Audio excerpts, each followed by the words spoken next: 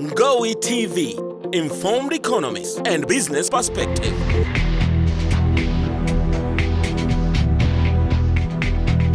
So essentially, as a point of departure, you understand that when it comes to issues of tax, the point of departure normally is in your understanding of public finance. We understand that countries, governments have to finance public goods and services, provision of public goods and services, issues like health, education, water, security, infrastructure, infrastructure meaning roads, ports, airports, all those kind of things have to be financed, have to be provided essentially by the state, by the government. And the question is, where do we get money? Where do we get money? So the question of public finance comes in. There are so many ways in which the government can raise funds to finance these public goods and services. Now, one of those, and really the biggest and the most sustainable one and reliable, I would say, is taxation.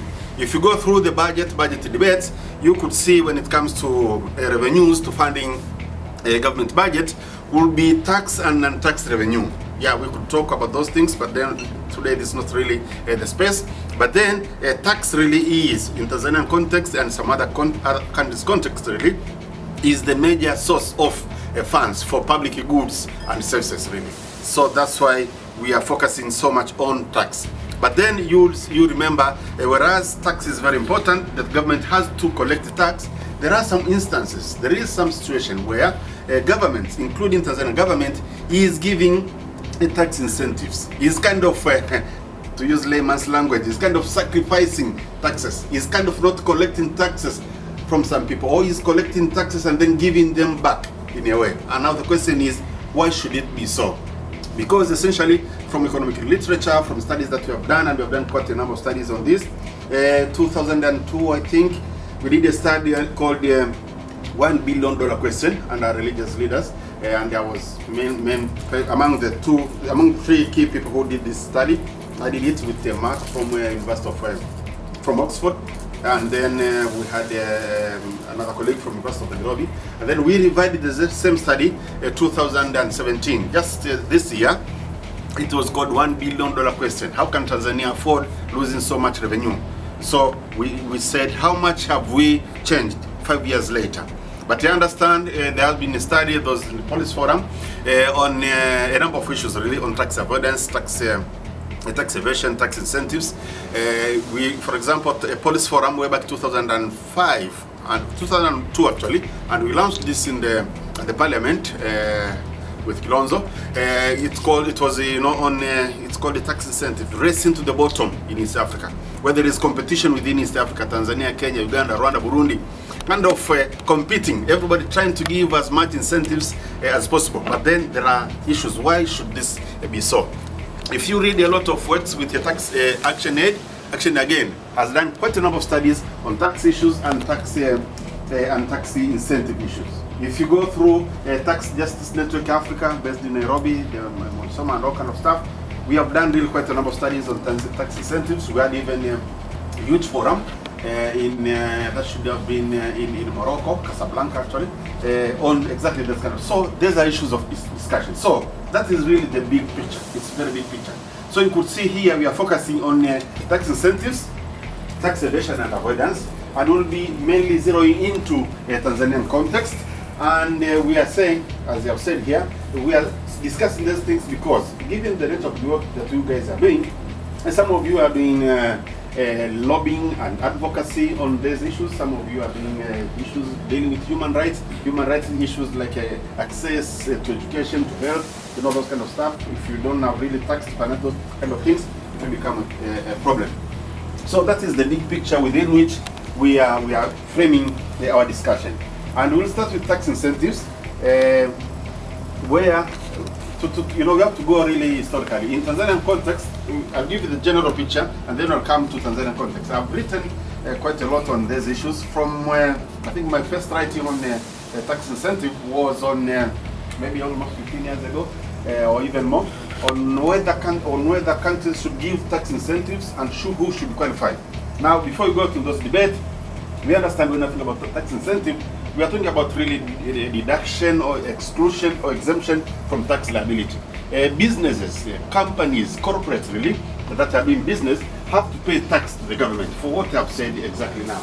Even individuals have to pay tax to the government. Even some other institutions have to pay tax to the government. But there are some contexts, there are some situations where they are giving exemption. They have been exempted. They have been kind of excluded from paying tax, and we call them now a tax incentive tax exemption. And normally, why do we do that? We do that as we call it attraction. As the word is really an incentive or a enticement to engage in specified activity. Here, we'll be talking more of tax incentives in the context of investment incentives, where government, Tanzanian government for that matter, gives tax incentives to investors. And what's the purpose really? The purpose has been to attract investment, and something that is not so much talked about, and this is wrong, is also to retain investors. You know, I'd have to give a little bit of history. Remember, those who remember the economic history of this country, this is a country that is coming from a socialist past. You know, from mid-1960, 67 to mid-1980, Tanzania had what we call a socialist-oriented economy, what we call a Marxist-Leninist-oriented economy, where the state used it to control each and everything. So really, there wasn't so much private investment. There was not so much, foreign investors. But then came mid-1980s, from 1984, 85 up to now, we had now what we call major and far-reaching reforms in the management of the economy. Under the major and far-reaching reforms in the management of the economy, what the government tried to do is to attract investors, and mainly foreign investors. But now, when you are attracting investors, it means you are attracting capital. You want them to come and invest in your country. And what are we saying here? Investments are competitive. There are so many countries that are looking for exactly the same investor that you want. Rwanda, Burundi, Senegal, call it Asian countries, South American countries, would be looking for the same investor. So countries countries believed in the mid-1980s that they have to put conducive environment, good environment, attractive environment to attract these investors. Because earlier on, the investment regime, the investment environment was not so good. In Tanzanian context, for example, the period 1967 to mid-1980 was a state-controlled economy. In 1967, this country nationalized private property. So it was a little bit of a bad you have to convince investors that now come and invest in this country. When we look at infrastructure, roads, ports, airports, when we look at things like roads, both big and small ones, really, they were not so good. When in the mid-1980s, when we look at what we call social amenities including availability of good schools, living condition, we are not so good. So, in order to convince investors that please come and invest here, bring your capital here. Don't take it to, for example, Kenya, Uganda, Rwanda, Burundi. Don't take it to South America. Don't take it elsewhere. Come and invest there. Countries had to give incentives. Now, they gave what we call fiscal and non-fiscal incentives. That is tax and non-tax incentives. We are zeroing into tax incentives now. According to today's terms of reference, we don't have time now to look at those other incentives. So we'll zero into tax incentives. So it is very good to understand the background as to why a government gave these incentives to start with. And why are we discussing it now, almost 30 years later? Because among the debate will be, 30 years later, after giving incentives for almost 30 years, do we still to have exactly the same incentives regime as we had 30 years ago? So those will be part of a discussion. And I understand this is a training on mainly capacity building. So I'll be kind of, by the way, I'll be welcoming the discussions, questions and answers. So really it's about giving various perspectives really on those issues. So you could see here, in some other countries, tax incentives will be not only really for investment, it could be attracting people, for example, to go and work in some places. We have been urging elsewhere that, for example, in remote areas, maybe some workers could get tax incentive, maybe get a kind of tax deduction in order to work in those areas. In Norway, for example, I spent over 10 years over there. There is a place called Svalbard. Svalbard is the almost northernmost part you can go in Norway. People won't like to go there, it's very cold and all this. In order to attract people to work there, they give tax incentive. You work there, you want to pay taxes. We work there, if you are the loan from the equivalent of loan board here, you won't repay the loan. It is an incentive to attract people to work there. But now what we have been forgetting in the discussion on tax incentive is tax incentive is not only really for attracting investment, but also for retaining investment. Once they are here, they, you know, if you say if we misuse, if we kind of misbehave, they may flag out. That is the language used in investment. You know, they may go elsewhere. So in order to retain them, countries, governments do give now incentive to make them remain in the country. So as you could see here, really, I think I've given this history in Tanzanian context, really. The kind of tax incentives that we are discussing today really started in the mid-1980s to attract investments.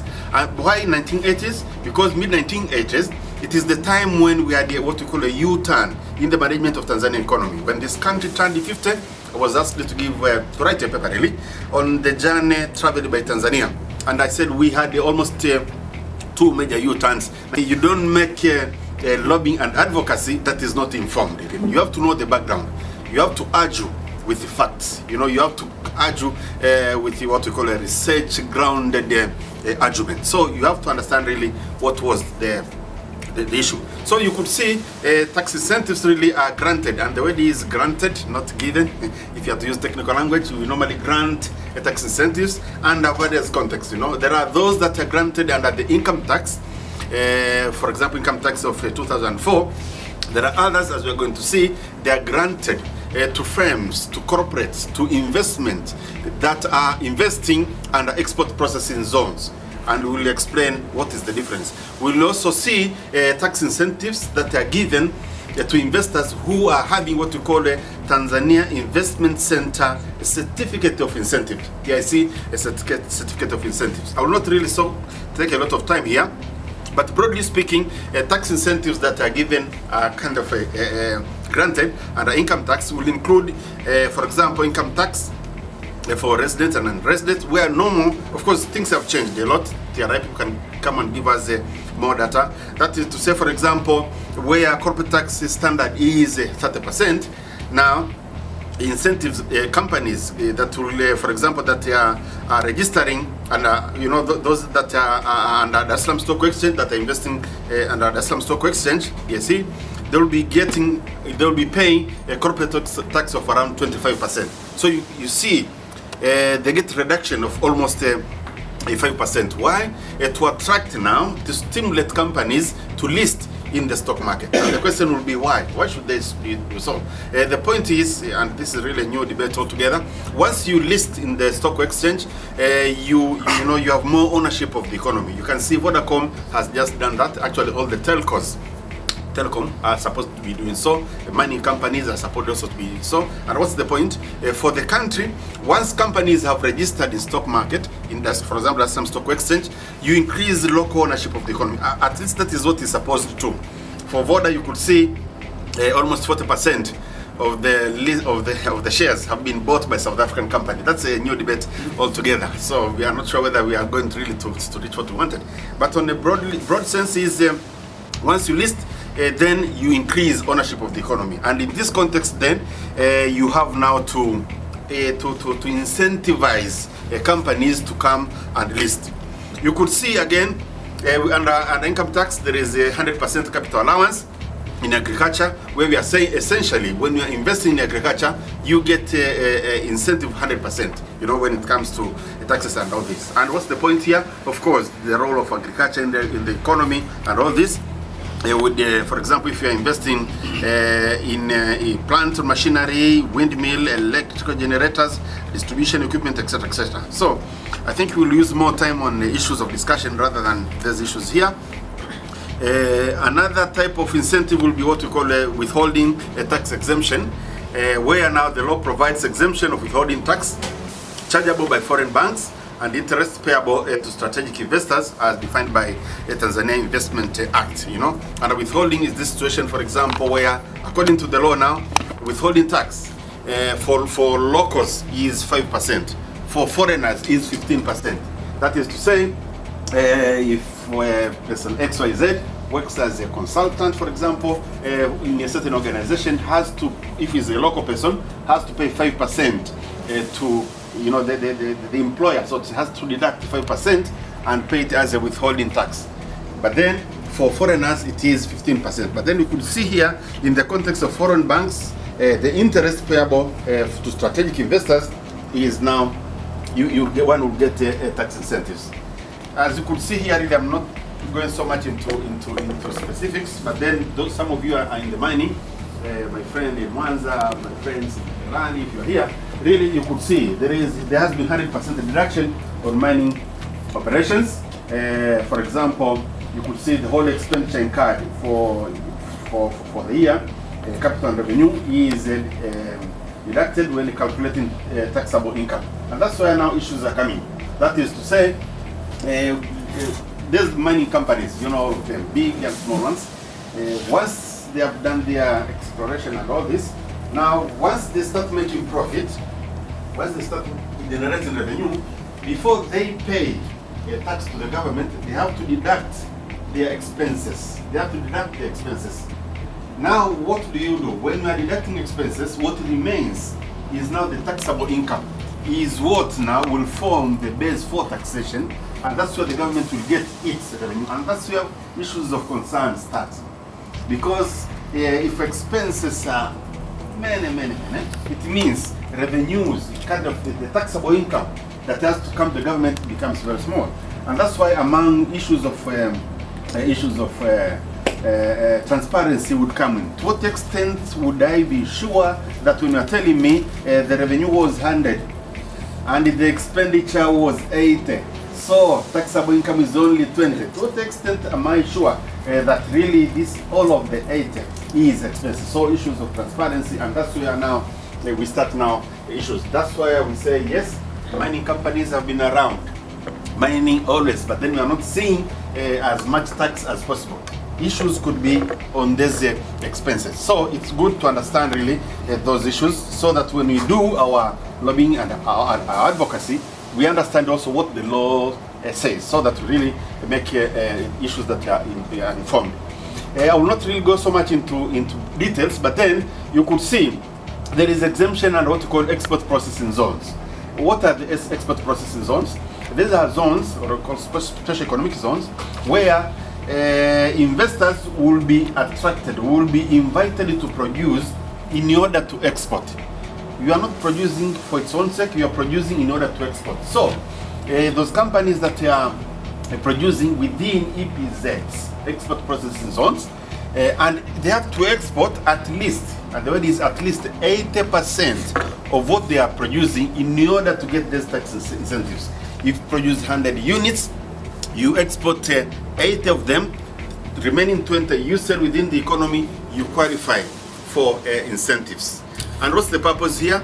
The purpose would see for the country, of course, to attract investors, and not only to attract investors, but to attract investors that will export. And why? In order to gain foreign currency. In order to gain foreign currency, you know, in order to get the dollar, the pound, the yen, you name it, you know, because again, it's very essential to the economy.